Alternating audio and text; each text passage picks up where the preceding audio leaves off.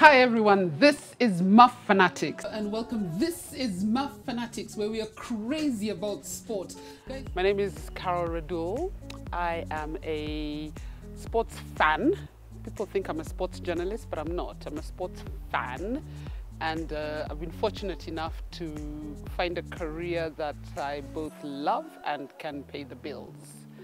And yeah, I come from a family of, we were 4 kids, we're now 2, lost 2 brothers to cancer, and my dad, so it's me, my sister, my mom, and yeah, that's about it.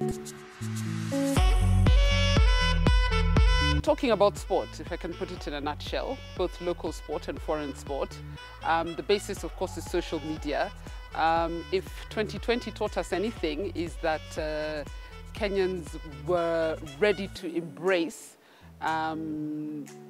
entertainment and programming more on social media. They did it before, but not as much as when we found ourselves behind closed doors with basically nothing to do. You can't leave the house. All you have is your social media. So we found out that Kenyans are actually very receptive to programming on social media. I had been starting an online show for 3 years. I guess I got pushed into the deep end when I found myself at home, idle, bored, realizing I'm not even speaking to my audience because we had to get off radio. Remember, we had to literally minimize what we do outside the house when COVID hit. So I just realized I'm losing a little bit of touch with my fan base, so I decided to start online shows. A friend of mine pushed me and said, "You've been doing this for 3 years, do it, it's time." So it's just expanding my social media network, because I already spoke to people on social media, but more through text, Facebook, Twitter, Instagram. Now I started 2 shows. The first show I started was Radul Live, because it was easier, because it was just me and 1 other person or 2 other people discussing sport. And so that's the show, me and the sports people. And then later on in the year, we decided to start My Fanatics, which is a show I do with Roy and Kiani, which we were doing a radio show for almost, 14 years together. And we decided, why not take it online? People have been telling us, we want to see your faces, we want to see your reactions. We want to laugh with you, not at you, you know? So we started that second show, which is My Fanatics. Hi everyone, this is Radul Live. Thanks for joining us. Every Saturday, 1 to 2 p.m. What I love about Radul Live is the fact that because I'm interviewing sports newsmakers, it's 100% local.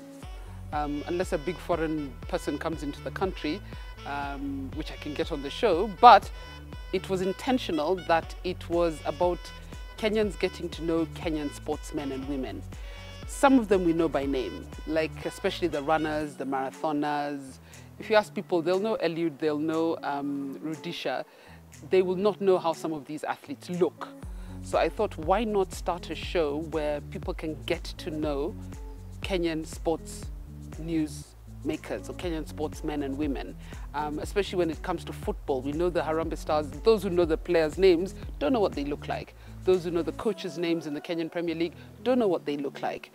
So it was about getting to know Kenyan sportsmen and women and addressing some of their issues, because when you speak a lot to Kenyan sports people, they all have issues, and their issues are very similar. It's lack of investment, lack of facilities, disorganization.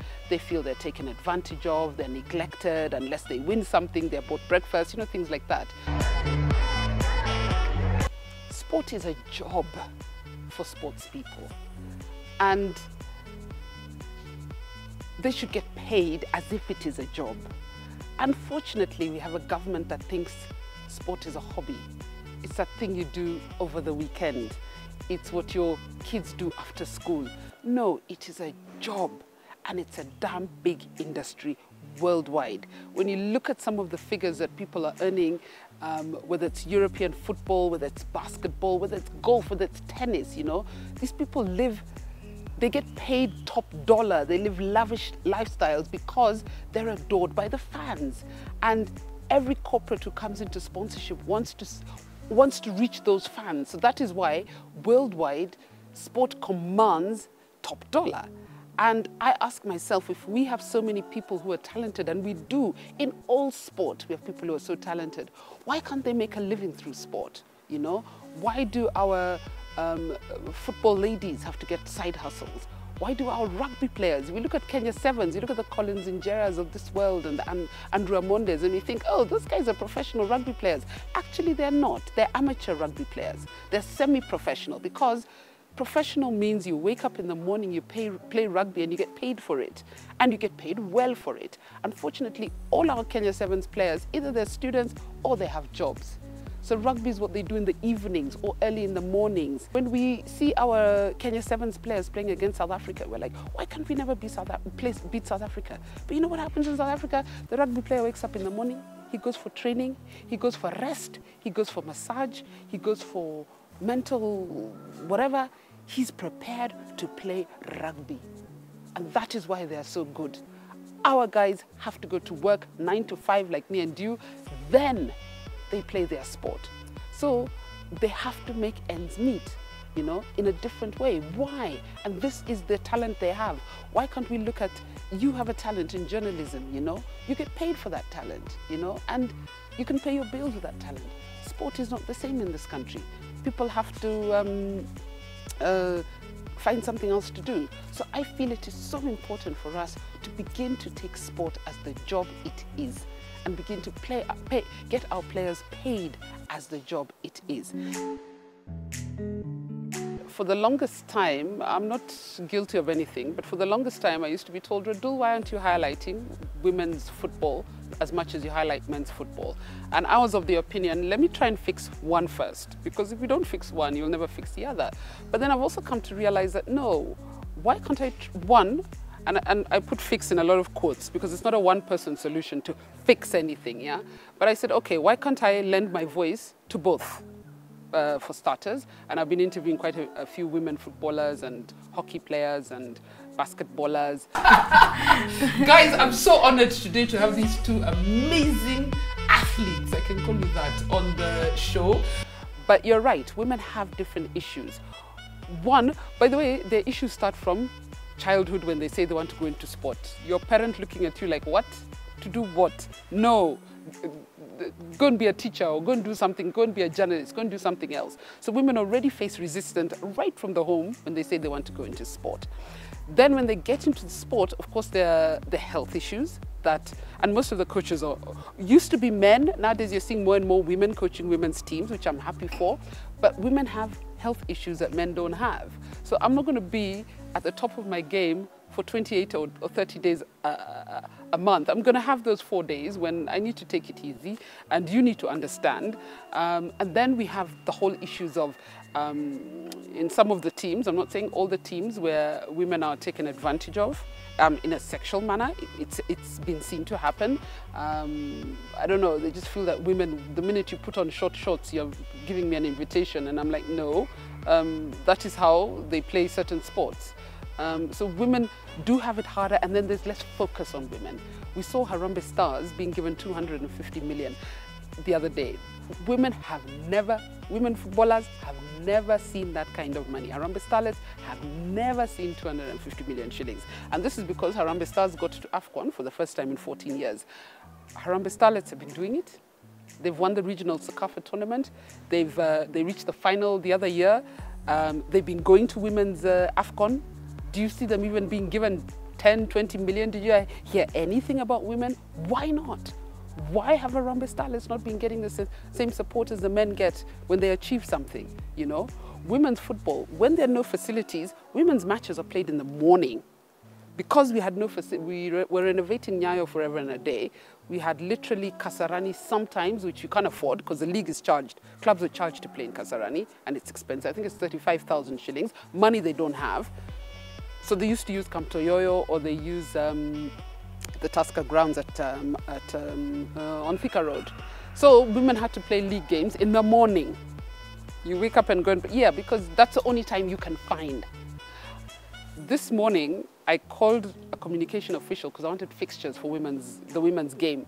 And he said, okay, I have fixtures for the season, but they change because when there are no grounds, they can't play, or they have to play in the morning, or they have to play the day before. So while men can say we have these facilities for the season, women have to wait until the Kenyan Premier League for men is sorted out. Then are there any grounds left for the women to play on? Okay, let them play.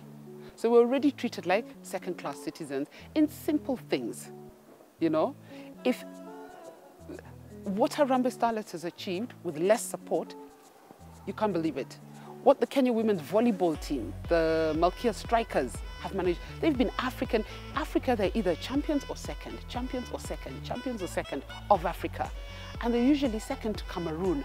Cameroon send their national team to go and train in either South America or Eastern Europe, which are the powerhouses of women's volleyball in the world. So when you see Malkia Strikers beating Cameroon, we're beating a team that has had almost a year of planning. As if we're lucky, they get to play against the men's volleyball clubs. That is how Malkia Strikers train for international tournaments. Last time they had lights switched off at Kasarani. I don't know if you remember that incident. We had to complain. I went on Twitter and suddenly they got lights to train at Kasarani for a continental event. So that is what our women volleyballers, who are already champions, go through. I won't even get into other women's sports. So these things need to be highlighted, and those in office need to be working towards rewarding these people to become great. We tend to celebrate with you when you've achieved, you know. How many people knew what Eliud Kipchoge was up to until he was running, you know? And when he came back, every Tom, Dick and Harry wanted to be associated with him. Where were you several years earlier when he was training? Like they say, the champion becomes a champion in the months and days before any tournament or any game. Not on the day he's running, but the day he's running and winning are the days Kenya's taking notice.